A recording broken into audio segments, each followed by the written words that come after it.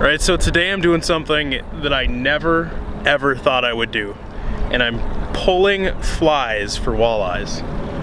Walleyes eat this? That doesn't even make sense to me. But I'm out here with Troy Peterson, Mr. Bluegill, on the Fox River in Oshkosh, Wisconsin. And we're pulling flies. Tell me what this is. So really what it is kind of a glorified three-way rig with some streamer flies, some small streamer flies, and we run some really long leads off of a three-way sinker, and we're just kind of pumping them through the water, and those flies are down there kind of just undulating in the water, and the walleyes, they chomp them, man. Is this just a river thing? I mean, it looks cool. I want to try it on a lake at home, to tell you the truth.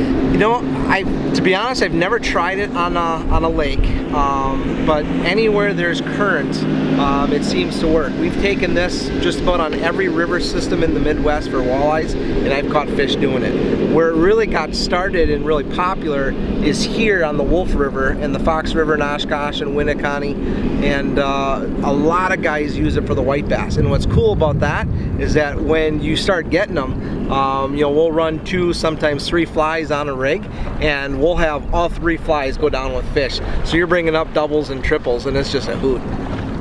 It's wild, and if I drove past, I would have no idea what you're doing, because you're snapping with a bait caster, and we're in what, 20-some feet? What type of structure are you?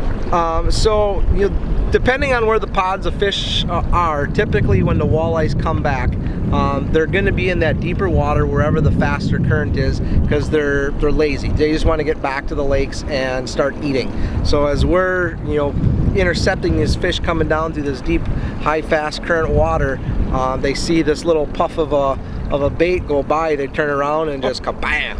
And you're ripping them so that the feathers are kind of pulsating. Yep, and pulsating. But then when you see on the cutaway there, how the rig is you have about a foot lead below a 3-way swivel, a little piece of a line, and then a barrel swivel, and then off that barrel swivel we'll have 2 lengths. We'll have a short and we'll have a nice long.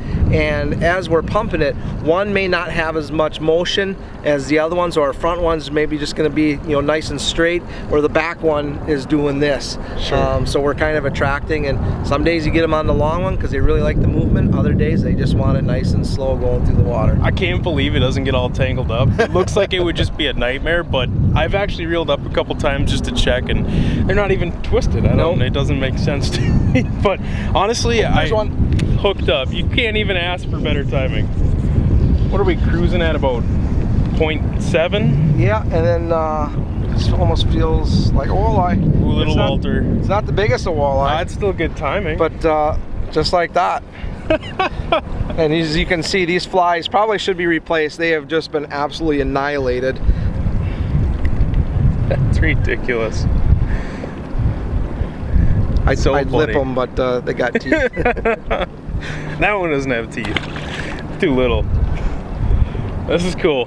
Something different, never tried. Like I was saying, I actually think I would try using something like this on a lake back home, because nobody does it. And I'm thinking like those deep fish down at the bottom of the weed line where you would hit with a jig and wrap, or pulling creek chubs or whatever. When the bite's a little funky or off in that clear water, if you could get a little streamer or a little fly that's like a perch pattern, and she just had another one.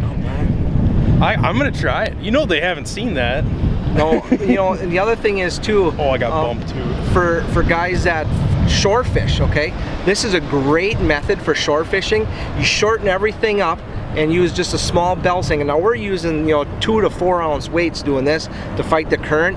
But when you're on shore, you can take just like a 1 ounce bell sinker or a 3/4 ounce bell sinker, shorten your lead up, maybe just run 1 fly, just cast that thing as far as you can offshore, and then just start pumping it back, and the shore fishermen just kill the white bass and walleyes doing this. Is there any method to the madness as far as colors? You get bright stuff that stands out, or what? Some days it's dark colors. Don't be afraid to just use black. Black and red, black and purples. My favorite are like kind of like the purples and reds, purples and pinks with just a little bit of flash-a-boo in there. You know, trying to represent more kind of a shiner color. That iridescent purplish is definitely my favorite colors. Are we pulling into the current, going with the current? What do you normally do? Most of the time we pull into the current. Now we've got a really fast current with all this high water. So with a heavy weight, and what are we doing, probably about half mile an hour or so, we're almost at that point where we can't get a good angle on it. So a lot of times then what we'll do is we'll switch around and go with the current, and then there you can get more of your natural 45 degree, and as those fish are swimming down, you pull that bait right in front of their face.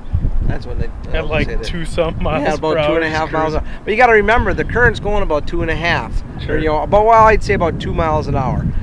So if you're just a little bit faster with the currents going, those fish don't really have to work real hard to get at those baits. Sure, makes sense. This is incredible.